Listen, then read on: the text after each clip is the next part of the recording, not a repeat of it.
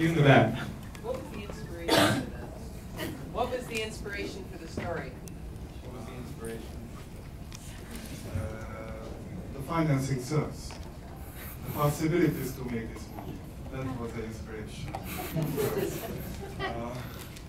Where did the story come from? The stories came from inside. So it's we had to make a movie in a very fast way in a short time, and we got the money from the Jeonju Film Festival, South Korea. So I had to find something very soon, very fast. So this story came from the very practical side. It's I knew we have very few time. We can shoot just in one location, and we have to make something what we can do. So it's the first question was is what interests us, and if somebody asks how are you, what can I say to them? It's I'm like in this movie. So and so we had I had an old idea that was an omnibus film idea.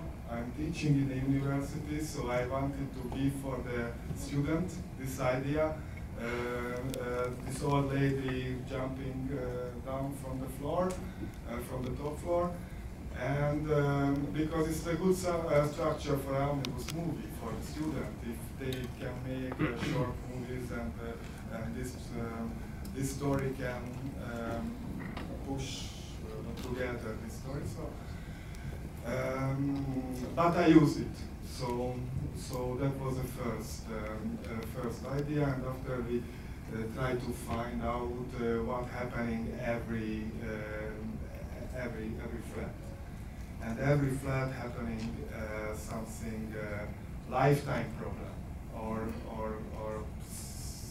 psychiatric problem of the human. It's one of the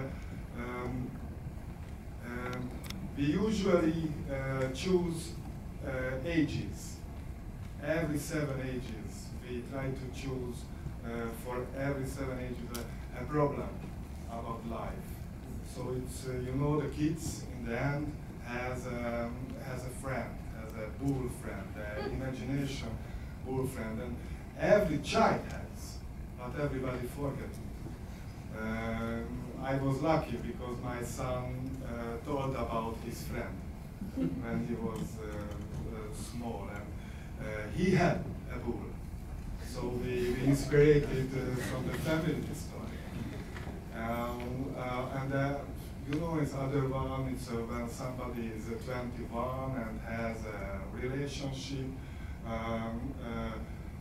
that is the white room story. What happening if somebody try to love and try to, I don't know how to say it, more love than the partner wants. So it's yeah. This is that was basically. You question? Yeah. What was your favorite story within, within the building? What was your favorite sub-story? For me? Yeah. Yeah, lucky because everybody has a favorite story. Yeah. And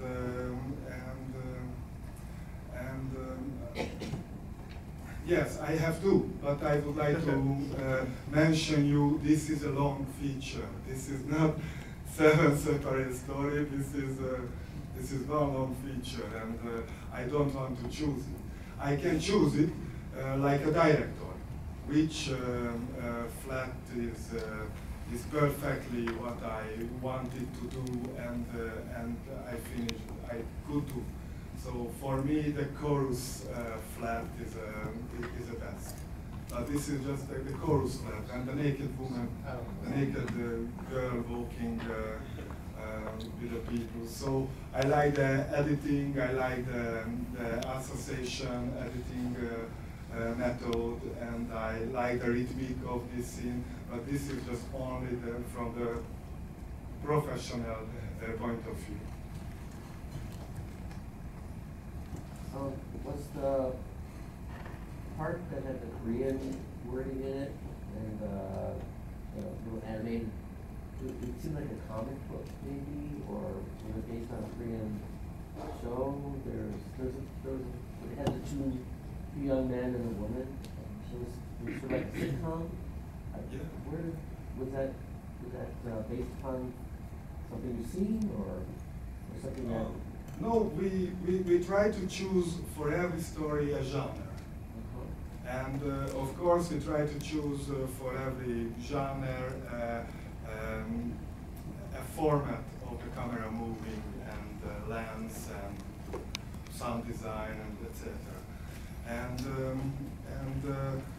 for this scene was perfect the sitcom.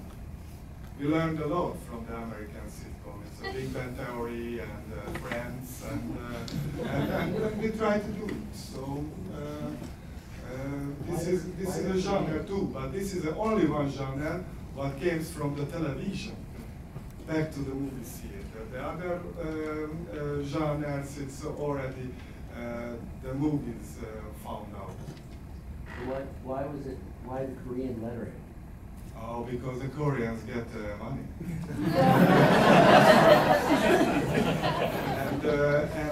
and the style of the letter, the style of the logo, Yeah. is usually in Asian television use it. So I think we have time for 2 more questions. I will be outside, so you can ask some. You and yes. 7 years ago in Toronto, I saw your film Taxidermia, and at the time I thought you were absolutely brilliant, surrealist director. And I'm here today, years later, based on that film, and you're still great, a great absurdist director. And I want to tell you, my favorite vignette was the couple that was germphobic and had to seal themselves up in plastic. I thought that was absolutely brilliant. You're a great director. Thank you. That wasn't a question.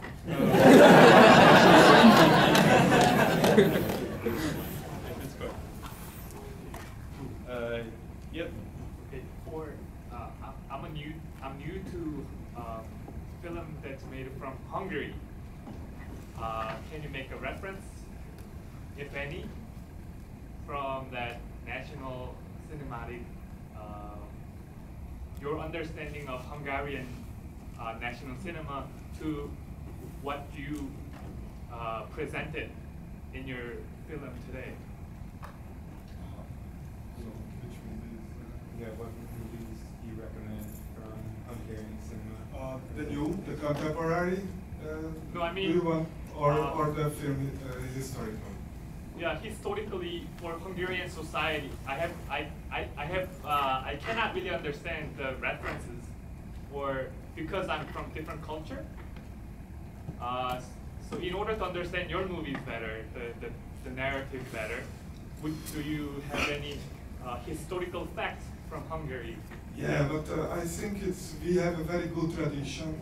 We have very good movies. It's you saw the man before my movie. He is one of the biggest Hungarian director, Oscar winner director, István Szabó, and we have Miklos Jancsó.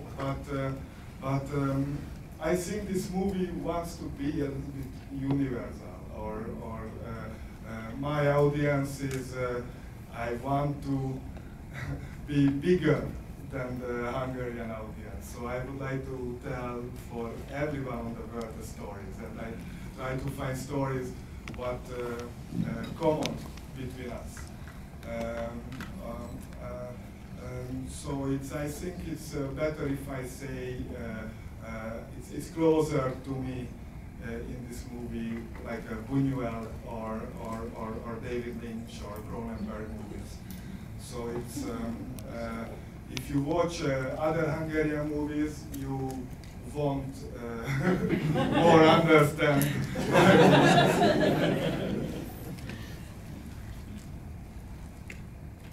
That's it? Okay, Yeah, we have time for one more. You up in the back. Can you comment a little bit on the states of financing Hungarian film? Is the money from the government mostly still going to big budget films, or do you find that art cinema is still getting a piece of it?